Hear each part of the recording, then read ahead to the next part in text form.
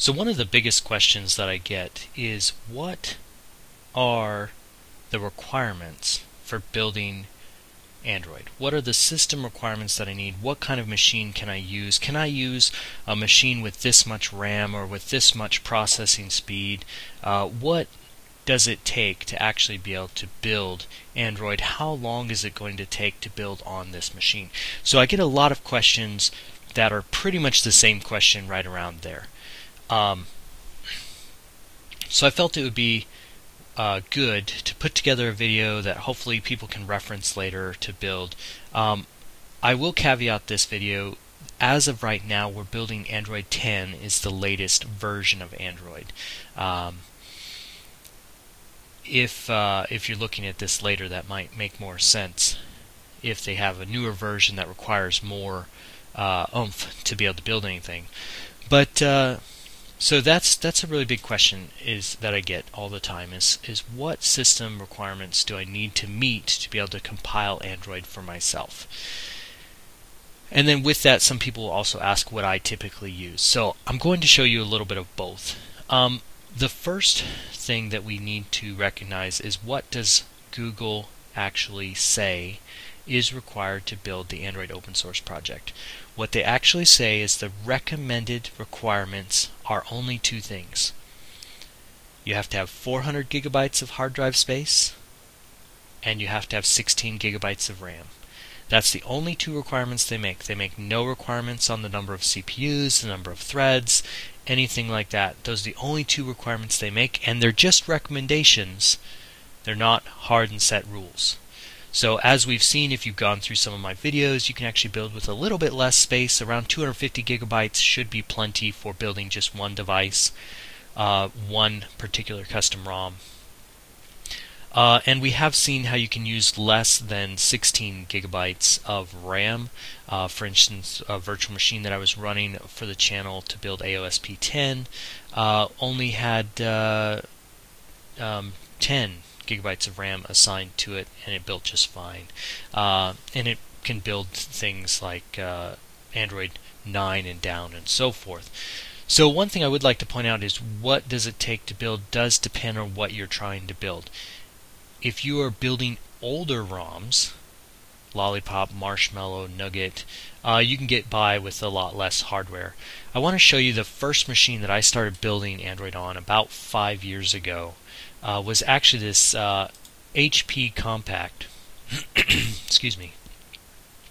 So this machine right here was the machine that I was using to build when I was only building Android Lollipop, Android Marshmallow, and Android Nugget. Now with that, I would specify that I did have a little more RAM. At that time, I had maxed out the RAM on this machine to be 8 gigabytes of RAM. And I do believe I had a bigger hard drive in there. I think I had a 500 gigabyte hard drive that I had slapped in there. But as you can see, this machine only had an AMD Turion 64X2 mobile technology TL-64, 2.2 gigahertz processor that was dual core. So it had one processor with dual core. So it was running 2 cores, 4 threads tops, with 8 gigabytes of RAM, about 500 gigabyte hard drive space. And with that, I built and released all of my ROMs for the Samsung Galaxy S4, the Samsung Galaxy S5, the Samsung Galaxy Note Edge. So I went through all of those, building Lollipop, Marshmallow, and Nugget on this laptop. So if you're building things that are Nugget and older, you can definitely get by with 8 gigabytes of RAM, and you can definitely get by with a much lower processor. And actually, I'd argue that what really starts to compound the problem is actually when you start building for 64-bit phones. So in those cases, only the last one, I believe, was a 64-bit phone. The rest were all 32-bit phone, and so it really was a lot easier to do the builds. Like I was building for some blue phones and some things like that. They were only 32-bit. It was pretty simple to do a lot of those builds. At that time, doing a 32-bit build would take anywhere from 8 to 10 hours, and to do a 64-bit build would take anywhere from 12 to 18 hours to complete the entire build process. So typically what I would do is I would do all the work that I wanted to do to set it all up, and then I would literally just start it to run and then go to work, maybe check on it the next day when I had time to work on it anyhow. So it will take a long time if you have only a dual core single processor machine. This is the machine now that I currently use. You've seen it in a couple of recent videos, and right now of course it's building for the SODP project that will be in some of the videos. This machine actually is quite a bit more powerful. Let's see here, get the actual specs for you, but it has 2 CPUs that are 8 core apiece.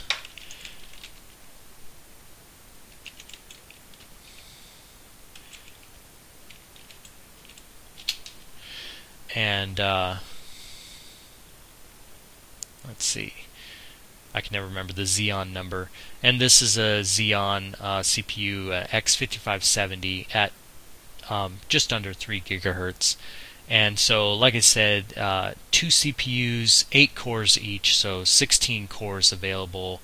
Technically, you can have 2 threads per core. So you could technically build with like a J32. And then as far as RAM, we have 24 gigs of RAM on this machine. This machine also, I have a RAID array of 19 terabytes to store all of the data. That is really great, having all that space. Actually, though, it slows it down because I'm using spinning platter drives instead of SSD. And so it is a little bit slower doing the RAID setup because I do have a RAID 6 where it has to write some extra parity bits and things like that for backup purposes.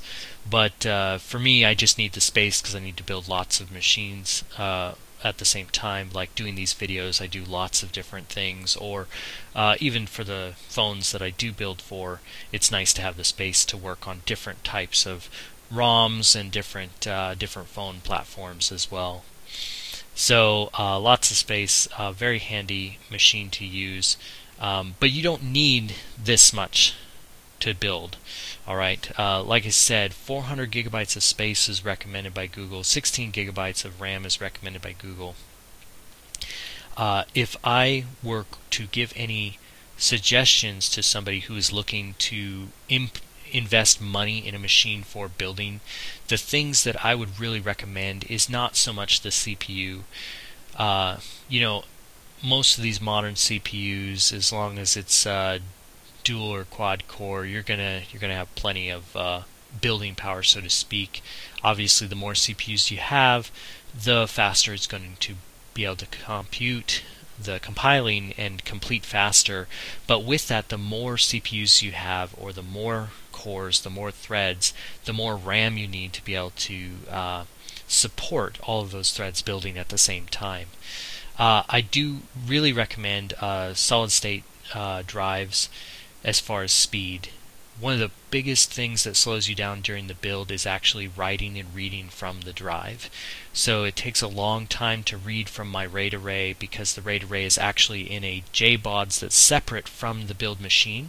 So it actually has to go out and retrieve that almost over a network, so to speak, and then it can start working with it, and then it starts doing this build. This machine right here, it takes roughly 3 to 5 hours to build a 64-bit phone's ROM, but it does vary a little bit depending what you put in it, what you want, building AOSP is usually a little bit faster unless I add something like, if I'm putting open gaps in there and stuff like that, it starts having to add more pieces or download anything, or to actually compress more into the space, then it does start to take more time. So like I said, this machine is probably more than you would really need for day-to-day building. You could get by with a lot less, but the biggest question I get is 8 gigabytes of RAM going to be enough? And usually 8 gigabytes of RAM is not enough. You can do it. You can do it. You can build the latest version with 8 gigabytes of RAM, but you will run into problems with Jack, with Ninja, and several of the build tools. And I do have some things on my website where I go through some of those problems that I ran into and how you can change the Java heap and stuff like that to give yourself a little bit more space. One of the big questions I get is, well, if I don't have enough RAM, can I just increase swap space? Not really. Yes and no. So swap space is kind of like a paging file. Swap space isn't really RAM.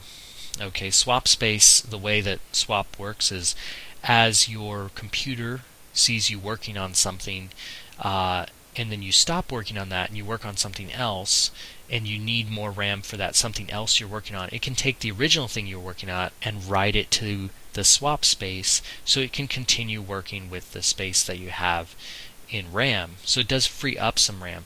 The problem is that if you are building multiple threads and you try to use swap space to make up for not having enough RAM, it still needs everything in RAM to be able to do some function. So the swap space is like holding something you're not really using at the moment, and it'll draw it back when it does need to use it. Well, so since you're doing multiple threads, it'll be keep trying to draw it back, and it still won't have enough space to have all of it in there at one time.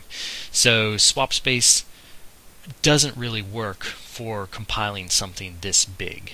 Okay, there are other options out there, but it gets kind of complicated and well beyond the scope of this video.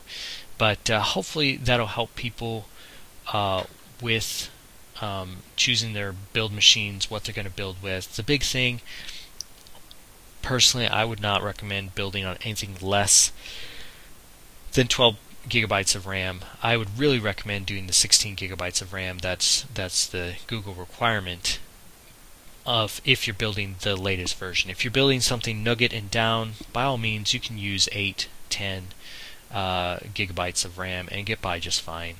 But it's going to be really difficult. You're going to run into a lot of errors and problems with heap sizes and stuff like that when you start building anything Oreo, Pi, or 10 related throughout this build process. So hopefully that's helpful to you guys, kind of give you a ballpark, an idea of what you need to do. If you do have a lower end machine, you can always use make-j and cut the number of threads down even to 1. You know, if you're only building one thread at a time, you only need the RAM to support that one thread, and that will take a long time for you to build everything, but it it will be a good way to utilize a machine that doesn't quite have as much power behind it. So hopefully that was helpful, and we'll look forward to some more videos in the future.